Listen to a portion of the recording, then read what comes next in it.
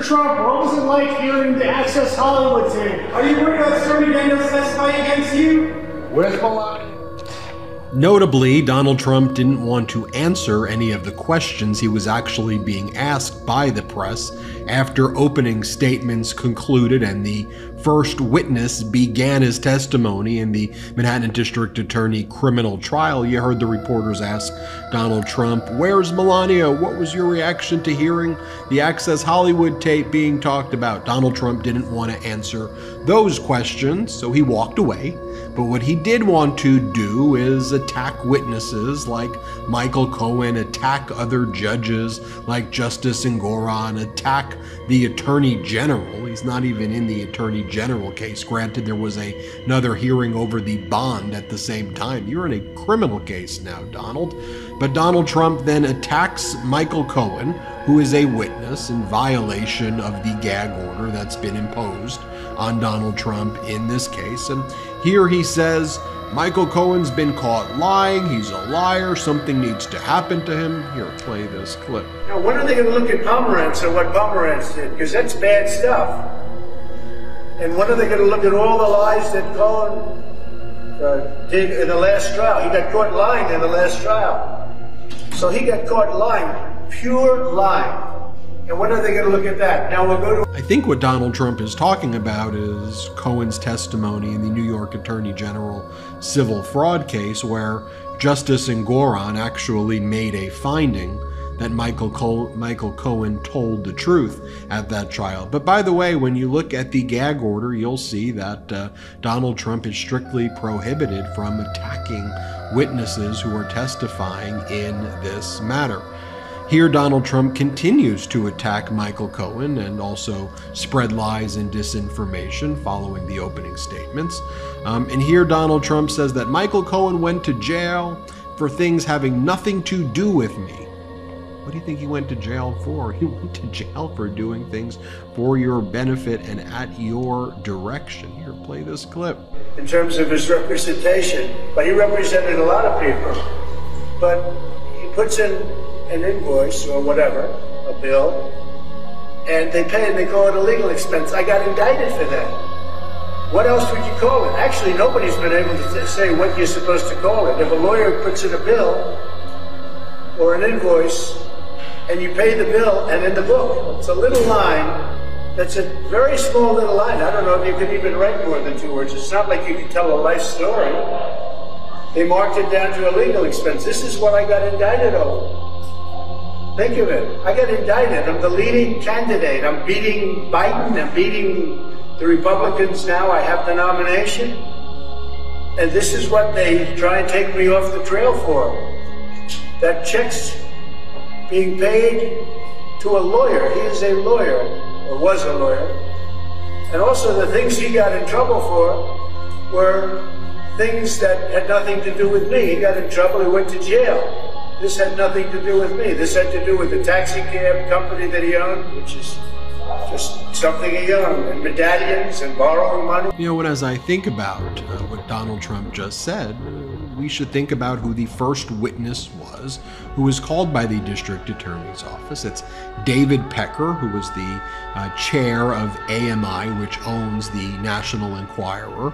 And Donald Trump entered into a concerted conspiracy with David Pecker leading up to the 2016 election to catch bad stories about Donald Trump and kill those bad stories by buying the bad stories off from people like Karen McDougal, who Donald Trump was having sex with while Melania was pregnant and thereafter. And ultimately, when AMI realized they were probably committing a crime and they stopped, Donald Trump then had to do the scheme through Michael Cohen to pay off Stormy Daniels, who Trump had sex with. At the same time he was cheating on Melania, he was cheating on Karen McDougal, who he was cheating on Melania with. He was then also cheating on them both with Stormy, and so he had to pay Stormy off. But one of the things that Donald Trump said in this press conference, which is rather incriminating in my opinion, is Donald Trump says that, you'll see in this press conference, Trump's like, this is just about bookkeeping. I didn't even deduct the legal expenses. That's what shows that it's incriminating, that you are trying to hide this. It's the whole point of this case. Keep on talking. Here, play this clip of Trump saying that.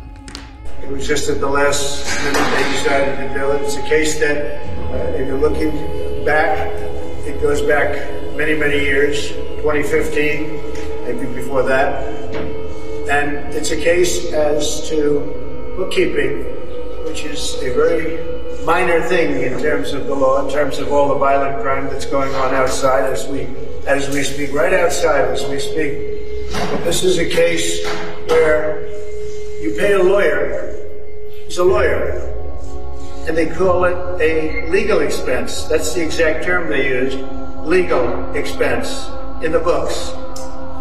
And another thing that wasn't even said was we never even deducted it as a tax deduction. So that takes a whole vast, most people want to deduct everything. We never even took it as a tax deduction.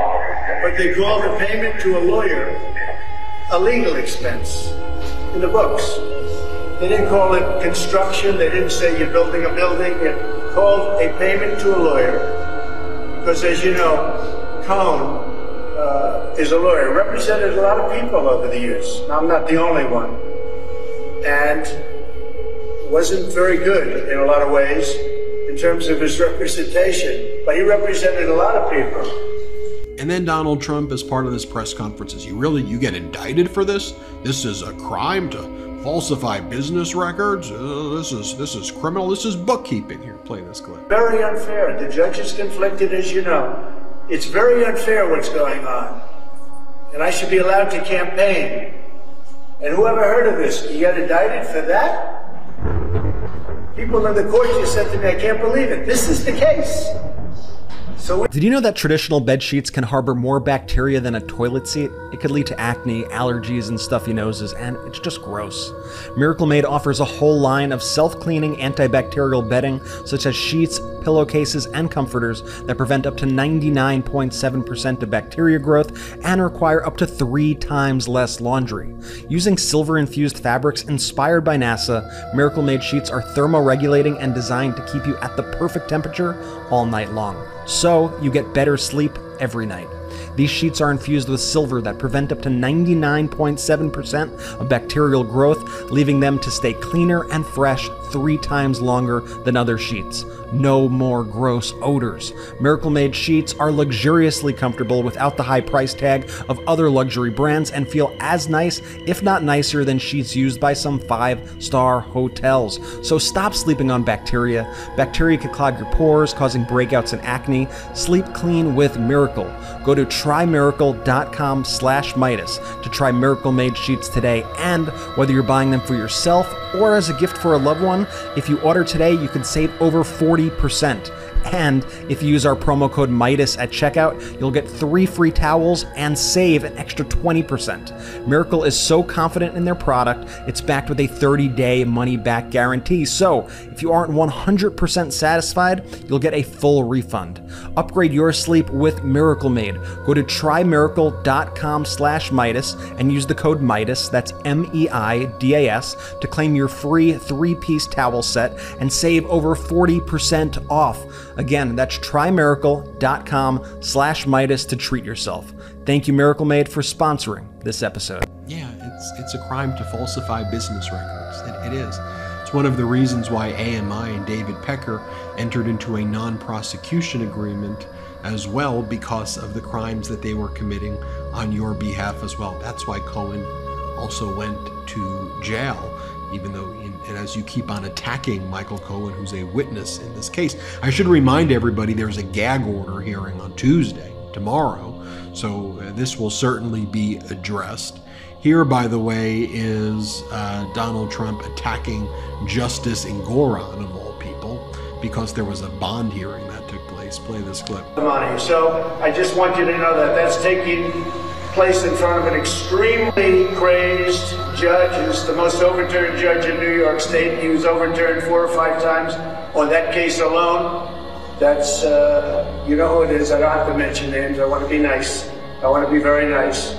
But a thing like that, a thing like what's going on right here should never be happening. It's a very, very sad day in America, I can tell you that. Thank you very much. And here's what Donald Trump says. He goes, "My friend, Don Henke, Knight Specialty Insurance Company, that gave this surety. What this is all about is that the New York Attorney General is trying to embarrass a good surety. She just wants to embarrass a great surety company." Play this clip. They're moving out of New York because of it. But Judge Engoron had absolutely no idea what had happened. He didn't realize we put up 175, but when he found out we put it up, he said, "What happens if it goes up or down?" I said, "It doesn't," or they said, "It doesn't go up or down. It's cash that we put up, all cash." Very few people could do that. And the deal was approved with the Attorney General, you can believe that.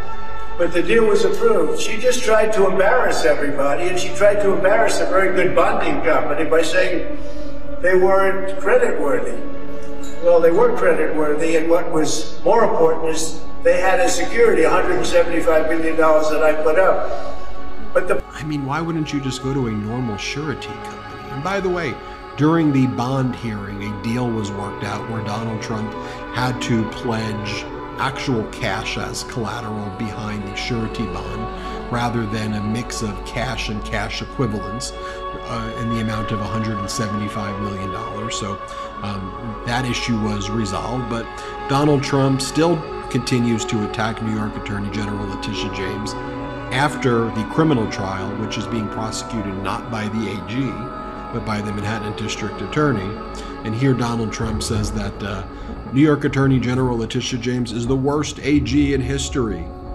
Play this clip. so on the Letitia James case, she's the worst Attorney General in the country, by the way. On Letitia, and she keeps a lot of business out of New York, and businesses that are here are leaving. And that leaves jobs and a lot of revenue. Somebody's going to step in, the governor, or somebody has to step in and do something because your businesses are fleeing. But on Letitia James, the money was put up, it's $175 million. And I don't think she's complaining about me for the first time ever. She's complaining about the company. But why would she be doing that when I put up the money? So I just want you to know that that's taking.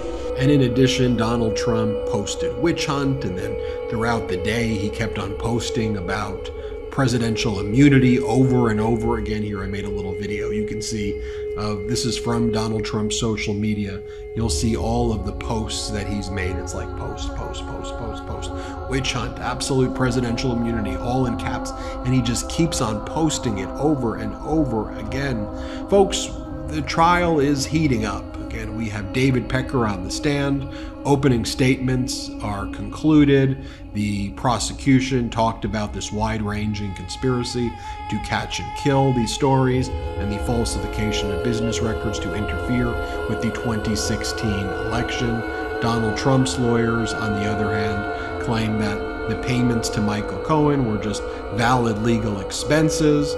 And then they went on to say that Stormy Daniels was basically shaking down Donald Trump, and it was her fault, not Donald Trump's fault, and that all the salacious things you're going to hear don't matter because all Donald Trump did was sign checks, and there's nothing wrong with signing checks, and it's everybody else's fault other than Donald Trump. There was a lot of objections that were made, more objections than I had ever seen in any opening statement I've ever participated in, for sure, or that I've ever even watched, because Trump's lawyers kept on seemingly violating motion in limines, these pretrial motions, and the objections were consistently being sustained.